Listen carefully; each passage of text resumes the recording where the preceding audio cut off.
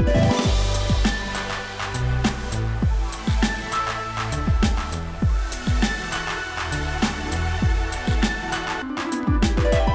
good morning. I want to begin our series. You can open your Bibles to two places, John chapter 1 and then 1 John chapter 4. 1 John is just a couple pages before you get to the book of Revelation in the end. 1 John chapter 4, we'll spend most of our time there. But John chapter 1 and 1 John 4. Is it possible to know, to absolutely know, that the God who created you loves you?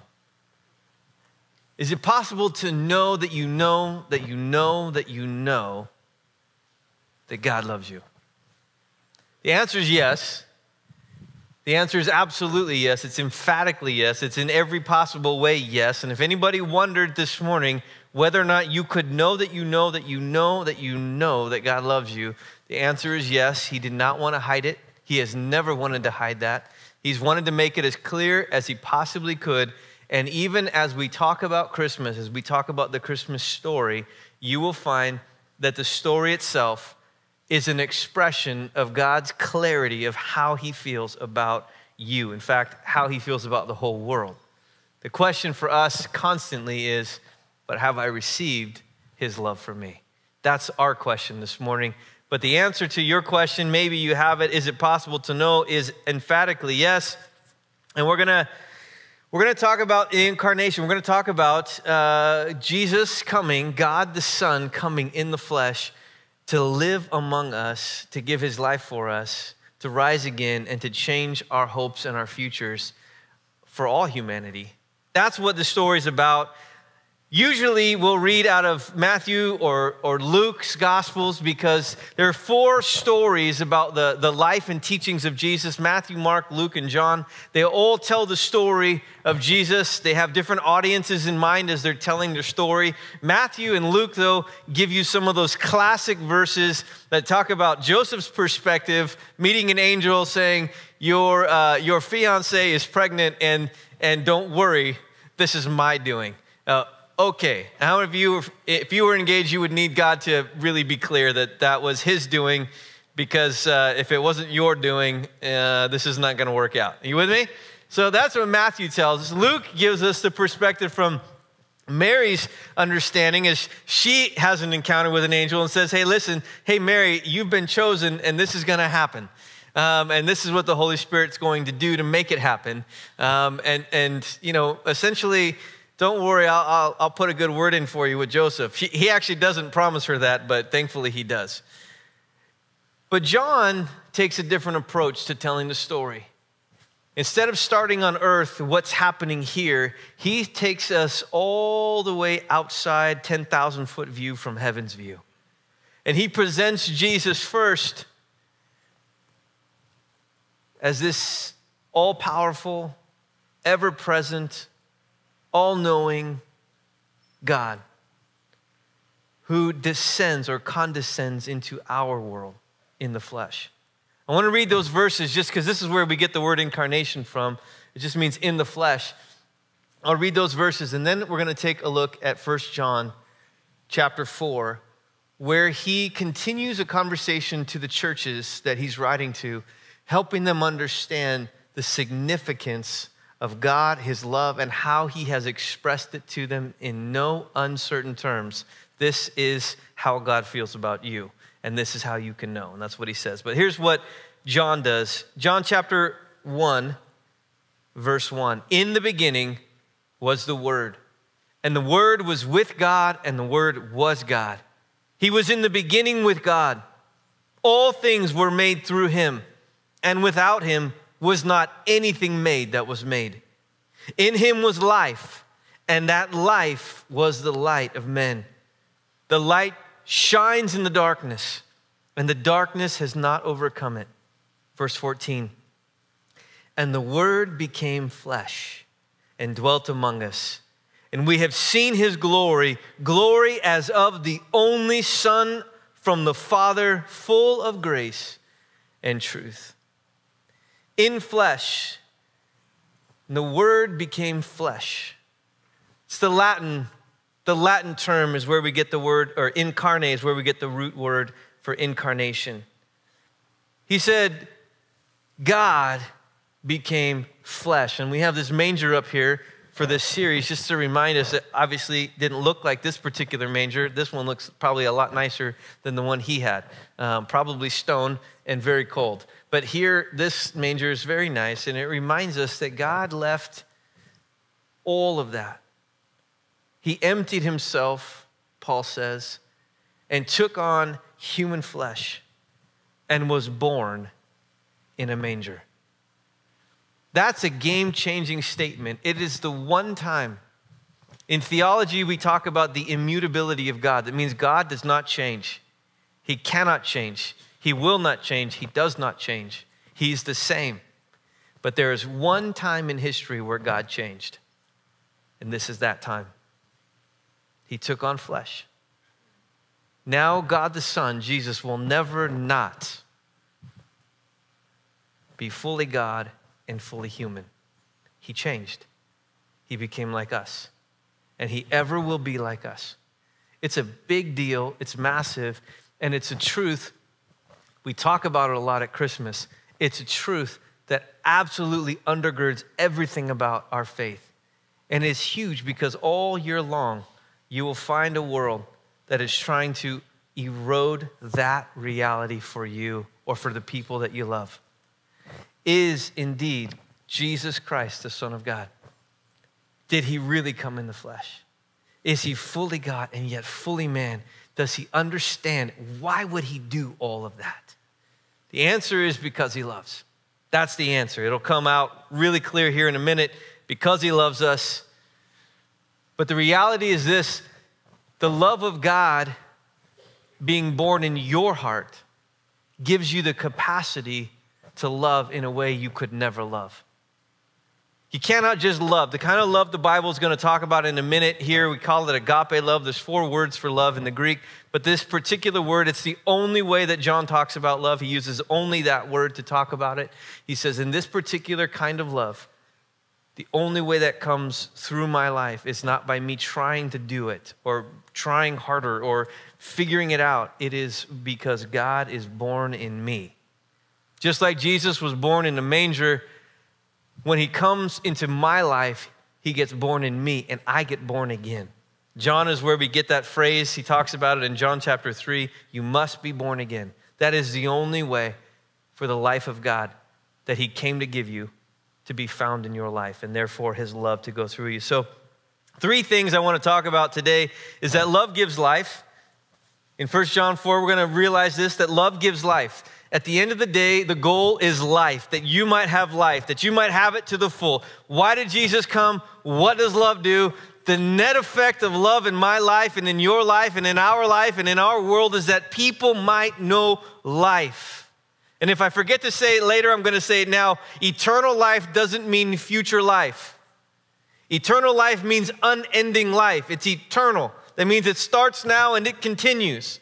Jesus said, I've come that they may have life and have it to the full, or have it more abundantly. That's what love does. Love's desire is that you and I would know life, know it to its full. Secondly, love initiates good. Love doesn't sit on its hands and wait for you to say, hey, if you do something nice for me, I'll do something nice for you. And I will continue to do nice things for you if you continue to do nice things for me. But if you don't do nice things for me, I will stop doing nice things for you. That is how the world loves, and it's a way lesser version of love. And anybody can do that. But the kind of love that God has and has shown us and has done in us is the kind of love that just initiates good, always goes first, pursues and doesn't stop. And then thirdly, and quickly, we'll talk about how love can be incarnated through you, or is intended to be incarnated in my own life. I'm supposed to represent, or I have the capacity because of Jesus to have love and to be love in the flesh. Jesus literally is love in the flesh. So 1 John chapter 4, let's read verse 9. Let me read the whole passage and then I'll break it down in this. In verse 7 first. It says, Beloved, let us love one another, For love is from God, and whoever loves has been born, say born, of God and knows God. Anyone who does not love God or does not love does not know God, because God is love. He is love. It's not just an attribute. Now, it's important that we take a moment to say that, because we know that God is just, and God is this, and God is a lot of things that God is. But here, John is helping us to know two things: that God is light, and in him there's no darkness at all, and that God is love. And these two things, these are defining attributes that every other thing we know about God filter through. Yes, he's just, but because he loves. Yes, he's just, but because he is light, he is righteous, and in him there is no evil at all. Yes, he does these things. Yes, he is these ways in my life, but the motivation for all of it is because he loves. Yes, he disciplines, but that's because he loves. Yes, because he loves. He creates because he loves. This is an attribute of who he is. This is like the essence of who God is. God is love. And in this, God is love. In this, the love of God was made manifest among us, that he sent his only Son into the world so that we might live through him. In this is love. Not that we loved God, but that he loved us and sent his Son to be the propitiation, or the sacrifice for our sins. Beloved, if God so loved us, we also ought to love one another. No one has ever seen God, meaning the Father, because he's spirit. But if we love one another, guess what? God abides in us, he lives in us, and his love is perfected in us, or made complete is the word in the Greek. This is what we're talking about today. So first, love gives life. In verse 9, he says, in this, the love of God was made manifest among us. I started with a question: is it possible to know that you know that you know that you know that you know that God loves you? And the answer emphatically is yes. And John goes back to this moment that we talk about at Christmas time, this event of Jesus coming in the flesh, why he came, and he explains that God's love was expressed to all the world in this moment, in this act. In this, the love of God was made manifest. The word manifest means seen. Something that, it's a concept, it's an idea that you can't see, all of a sudden is seen. Like if I said, hey, so if I told my wife, hey babe, you know I love you. I don't need to say it. I don't need to show you that I love you. Just know that. We're married 22 years now. She's at a tournament with my son for lacrosse. But if she was here and I'd be staring at her right there and I'd say, hey, babe, is that enough? I told you once, and that's all you need to know. It's 22 years ago, but, I'm still here. The answer is no. It's invisible, but it needs to be manifested. Our love for people has to have an expression for them to actually know it's real. And he says, listen, God's love was made manifest among us, that God sent his only Son into the world so that we might live through him. The goal of love is seeing others live.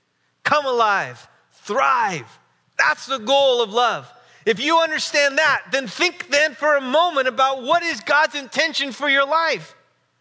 It's that you would thrive, that you would be alive, like fully alive. Question is, did he have to come for that to be your reality? Because there's a lot of folks say, I'm doing just fine on my own. I don't need it. I don't need him. I don't need that. What they don't understand is the situation that we're all in. The Bible paints a picture of the situation that we're in. In fact, later on in chapter 5, John will literally say the whole world is under the power of the devil.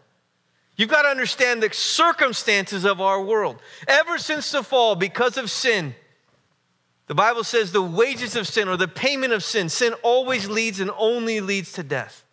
Death in your relationships, death in your spirit. Separation from God was the original problem, and that's still the problem for those that don't know the Lord. separation or death in your marriage, death to circumstances, death to your finances. In every area of your life, if you want to continue walking in your own way, the wages of sin is always death. The problem is I enjoy walking in my own way. Anybody else like me? I love to do what I want to do when I want to do it. It's great. And that's the problem of our entire world. We're all doing what we want to do when we want to do it. The problem is it just begets death in our lives instead of the life that he intended for you. Now listen, there are some who don't want it. I don't want Jesus and I don't want the life he came to bring, but at least you've got to understand it. You're making that choice on your own. If you want to know what God thinks about you, he thinks you're amazing. He thinks you're worth dying for. He thinks you're worth rescuing. He thinks you're worth leaving heaven to come to earth for. He thinks you're worth taking on the insults of mankind for. He thinks you're worth every last bit of it. That's what he thinks about you. Because he intended you to live. Not just in eternity, but yes, in eternity. When we accept Christ, the one who came, this baby born in the manger, into our lives, when we say, Jesus, I will put my faith in you because I need you, because I've sinned, and I fall short of a perfect God who is light, who is perfect, who is perfection. I'm not measuring up in a lot of areas of my life. But instead of trying harder and doing more and working my way to God like every other religion in the world will teach you, it's man's attempt to get somewhere. The Bible, Christianity and the Bible teach completely opposite. Instead of us trying to get to somebody, trying to get somewhere, trying to reach enlightenment, Jesus, God, the Word, came to us in our mess and said, I'm the answer. I'm the only way that you'll get there. But my intention, my why, is that you might live, that you might have life. The enemy has tried so hard to teach a generation, and some of us, even in the room today, some watching online, that God's intention for us is somehow less than that he wants you to live and to know life and to become everything he created you to be. And because we're so twisted in our thinking about God, we say, I don't know about this, God. I don't know about all that. I'm not sure I want all of that from my life. But if you understood the heart of God for you, that he just wants you to live to the full, to know joy, to know life now and forevermore, well, then it's hard to resist that kind of love. That's why the enemy tries so hard to keep it from your heart and from your eyes. For God so loved the world, John says in chapter 3, that he gave his only son, that whoever believes in him should not perish but have eternal life. For God did not send his son into the world to condemn the world. And that's the exact lie of the enemy. One, it's that he's not the Son of God. Two, it's that anything related to Jesus and God and all of that is that he would condemn you and make you feel like a lousy, lousy person. Jesus didn't come into the world to condemn the world. He came to save it on a rescue mission. That was his heart, because you're worth it. But that the world might be saved through him. I love the story of the Peters and what they shared, what Rand's Hope is doing down in Chiapas, Mexico, in that area. Because the whole intention of that is love being manifest. The whole intention of this is that these young gals might understand life, that they might experience life. That's what love does. I want you to know who you are. I want you to thrive. I want you to know God's love for you. I want you to know your identity, who you really are. Not everything the world has said about you, not the experiences of your past. I want you to know better than that, how God sees you. You're worthy. You're worth it. Now listen, if those gals say, I don't want to live there, that would be their choice. But the heart, it would be crazy to say no. The heart is, we just want to love you.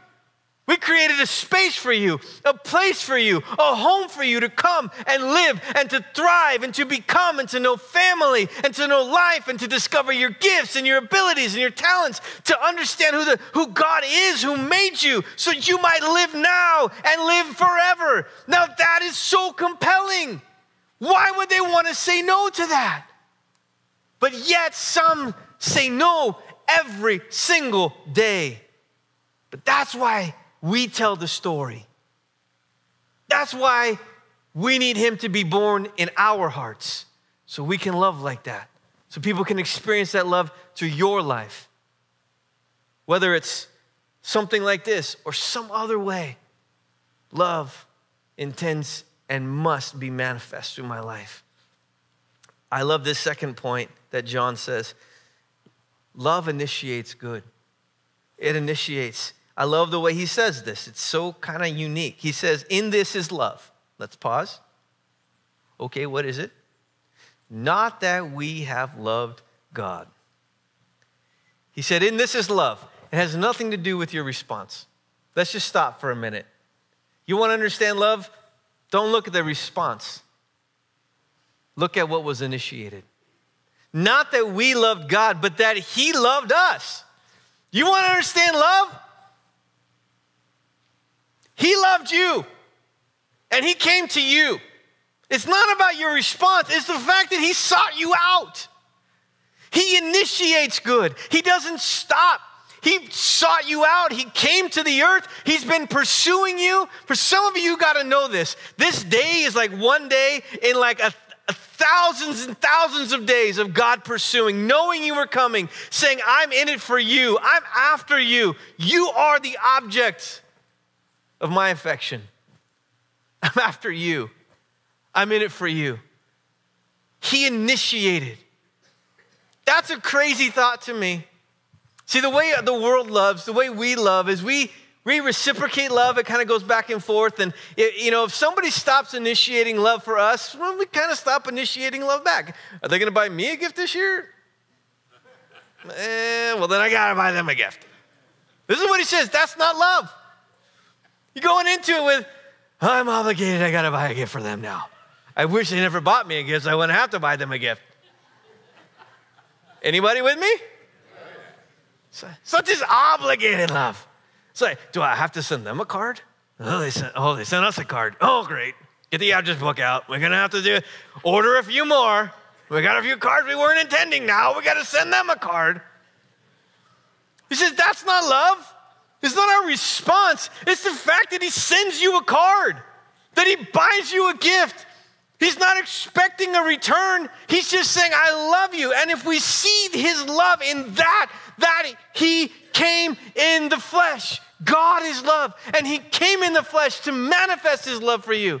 Not that you loved him, but he came for you. And he says even more crazy, 1 John 4 said this, we love because he first loved us. He went first. Initiating means I go first, and I go first, and I go first, and I keep going first. Despite which I still go first.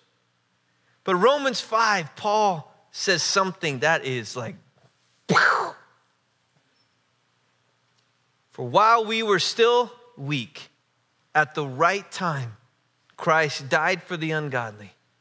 For one will scarcely die for a righteous person. Perhaps for a good person, one might even dare to die. But God shows his love for us in this. While we were still sinners, Christ died for us. He said it was demonstrated. It was shown.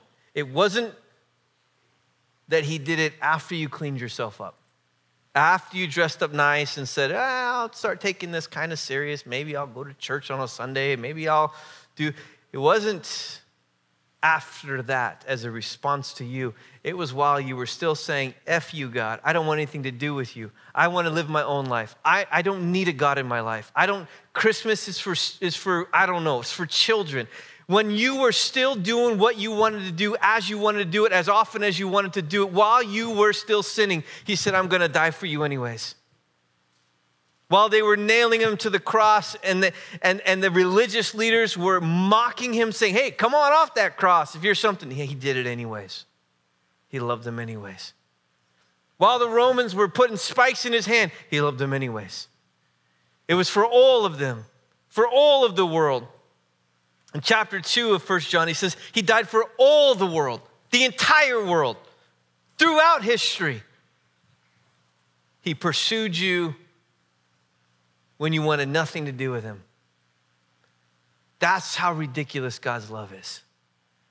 That's why it's a different kind of love. That is not the kind of love that is natural for me. Natural love for me is the conditional kind of, it's Santa's kind of love. Have you been naughty or nice? You get gifts if you've been what? Nice. And if you're naughty, what do you get? Cool. A lot of people think that's how God loves. They think that's how it works with God. If I'm nice, then he gives me good stuff. And if I'm naughty, the bad stuff means I was naughty. If stuff happens in my life that isn't good, therefore, I must have been naughty. God's love is unconditional, and that's what makes it so ridiculous. Lastly, John says, love can be incarnated through you. The sum of all of this and what he's telling the church is, listen, you can see God's love. It was manifest in what he did for you. His desire is only life, and he initiates doing you good. It's a different kind of love. And if he's been born in you, and his whole letter to the church that he's writing is talking about the difference of those who demonstrate God coming through their life and those that don't. And he says, listen, it's either happening or it isn't. You can't fake it with God. Religion stinks, is what, in John's words, he's not using that word, but religion is stupid. He says you can pick apart a false teacher, and a false prophet. You can pick all these things apart by just looking at what is coming out of their life. And he says, listen, if God has been born in you, and he uses that word born over and over and over and over again in John, because this is the picture. It's the manger. He came in the flesh. He was born in a manger. And John tells Nicodemus in chapter 3 of John that he's got to be born in you. If you're going to know him, if you're going to see and experience the life that God has for you, you've got to be born again. He's got to be born in your life. Now, if he's born in your life, listen, here's the effects. You're not going to go on loving to sin. You're going to start hating it. It's just, you just can't. They don't go hand in hand. You can't practice sin and love that and have the God of righteousness in your heart. It doesn't work like that. You might wrestle with it, but you want to run from it rather than run to it. The other effect is you're going to love your neighbor. You're going to love your brother. You're going to love the people in the body of Christ. You're going to love people outside the body of Christ. Why? Because he, love in the flesh, has been born in the manger of your own heart. The effect is you're going to love one another. That's how it's going to happen. It's going to come out of you. But he says there's no other way. You cannot pretend that kind of love, this kind of love, this initiating good, only, always kind of love for people. This kind of I'm only in it that you would live and thrive and to see others strive is like the joy of my life kind of love. You're not going to be able to give that kind of love unless he's born in you. You'll give conditional love. You'll give different forms. You'll give lesser versions of love. But you won't be able to give that kind of love, especially to those that don't deserve it in your eyes. Remember, you didn't deserve it, and he loved you. Oh, yeah. Well, for those in your life that don't deserve it, you're going to have a hard time loving them. Unless it's his love coming through you. And here's what he says, beloved, if God so loved us, we also ought to love one another. No one has ever seen God. If we love one another, God abides in us, and his love is perfected in us. Right now, we're talking a lot about cell phones because all the cell phone deals are out, right? 5G this, 5G that, AT&T, Verizon, all the deals are out. iPhone 13s are out. Swap it out. Come get our new phones. There's a lot going on about 5G. How many of you can see 5G? Can you see it? Where's the 5G at? It's around here somewhere. I know it is 5G. It's there. 5G is invisible until you receive it on your phone. Then you see the effects of 5G right there on your phone, right? You see the little bars. I got bars. Can you hear me now? You got the bars going on your phone all of a sudden. But how many of you know that all of us have a setting on our phone called airplane mode? And what's that intended to do? Block the 5G. We want to block the 5G, invisible things going on. We want to keep it from registering. And the enemy would love for your heart to stay on airplane mode for the rest of your life. And this love that God wants to come and bring into your own life that will cause you to live. That will cause you to live. He'd love to keep that blocked off.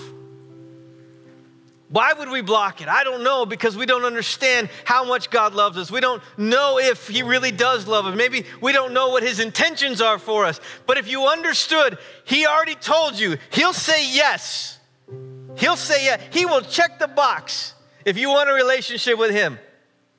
You know, check the box, yes or no. He already checked the box, yes. He already asked you to the dance. He already said yes to your friend request, your date request, you name it. He already said yes. You don't have to wonder from his end if he'll receive you. He already said yes. That's the message. The question is, will you take your heart off of airplane mode and let his love register in you? Let the Son of God be born in your life again by the Holy Spirit. One day, Jesus will come back and live on this earth. But until he comes back a second time, he said, I've given you my Spirit. The very next verse, verse 13, says, how do we know this? Because he's given us of his Spirit. The Spirit of God wants to come and bring life right there to your heart. Cause the love of God manifest in Jesus and what he came to do by giving his own life for you and me, cause that to become your new reality. The question is, will we say yes to him and yes to that? And it's a choice we all get to make. I'm grateful that I said yes early on in my life. Never regretted a day. Never regretted a day. Many in this room have said yes. Many people you know have said yes. My greatest desire these days is just that his love can be manifest in my own life. That I can love a little better, more like God's kind of love and not like Brian's kind of love. But I need him in me to do that. Would you stand with me?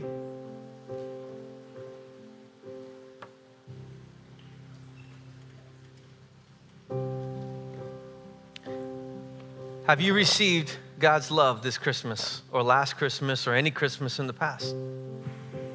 Have you said yes? Have you taken your heart off airplane mode?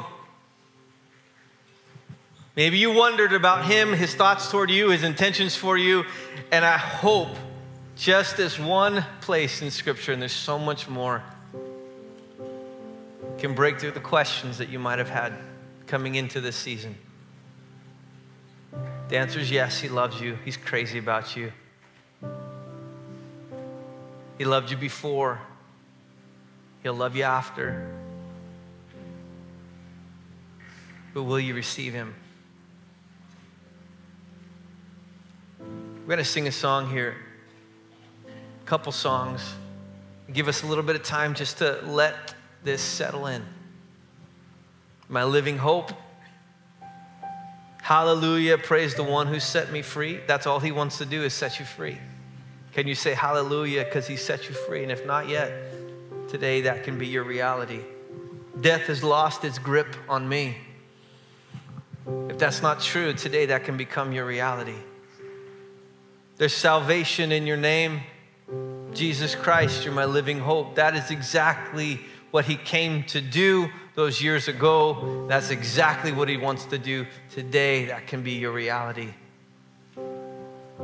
And as we close our service and our time together this morning, I will give you an opportunity to just receive, to take the heart off of airplane mode. So this is our time as a church. Maybe individually you're going, hey, Lord, I haven't been loving like that lately. I need to say yes to you again. Holy Spirit, I want to love like that. I've been a little harsh with some people. I've been the reciprocal kind of love, a lesser version, not your kind. Would you do a new work in me? I want you born in my heart. I want this fresh love. Let's take some time, respond to these, and I'll come and pray with you in a little bit. Jesus is a living hope, and that's his desire. It's his gift at Christmas for every one of us, and certainly for those this morning. But like every gift, it has to be opened. It can be purchased. It can be wrapped. It can look amazing. It can even be offered, but it's not a gift until it's opened. It just remains in a box. And God's love wasn't meant to be in a box. It was meant to be opened right there in your heart. Would you bow your heads with me? I'm just going to lead us in a prayer. This morning is an opportunity for some of us to open a box that's been sitting there for a long time. You've known about it. You've thought about it. It's been sitting there. And today is your day. And the Holy Spirit's just saying, I'm after you. Let's just take one step at a time. But it starts by saying yes to me, to receiving the gift of love I've come to bring you. Letting me remove guilt, shame, letting me remove and heal past and memories, letting me restore and bring about the fullness of who I created you to be. Letting my voice get through to your heart and tell you how much I love you and how much I think about you. And if that's where you're at this morning and you want to receive that gift, would you put a hand up where you're at? I'm not going to embarrass you. I just want to give you an opportunity to acknowledge that that's a gift you want to open today. Just all across the place, just lift a hand up. Great. Who else? Anybody else? Okay. Anybody else want to open a gift? Open that gift from Jesus today. Even you online. Okay, great. Anybody else? Anybody else? Okay, awesome. Anybody else? Even online, just where you're at, if you're watching, just in your home, just slip a hand up. Just going to pray a simple prayer. If you mean it in your heart, just join me in the prayer. And then afterward, we give opportunity for prayer, all needs, whatever it is. We have a team here that will come and pray with you, who will just walk with you, that just solidify this decision you've made today. So God, this morning, we hear you and we respond. That's simple. You said you love us. You've demonstrated that you love me. Jesus, you came to this earth. You took on flesh. You demonstrated your love for me. You gave your life for me. You took my sins upon yourself so that I could know you and have a relationship with God again. You pursued me when I wasn't pursuing you. Everything about your love this morning is irresistible. And so I make a choice to open my heart to you and to invite you to come into my own heart, to be my Lord, to be the Savior that I needed. I needed. So come in today. In Jesus' name, amen. Amen. If you need prayer for anything this season, our prayer team will be here to pray with you. God bless you today, this week, as you go. This is our chance to incarnate God's love. Amen. All week, all year. Let God bring it up, bring it in. Let him do it through you. Amen. God bless you. Have a great week.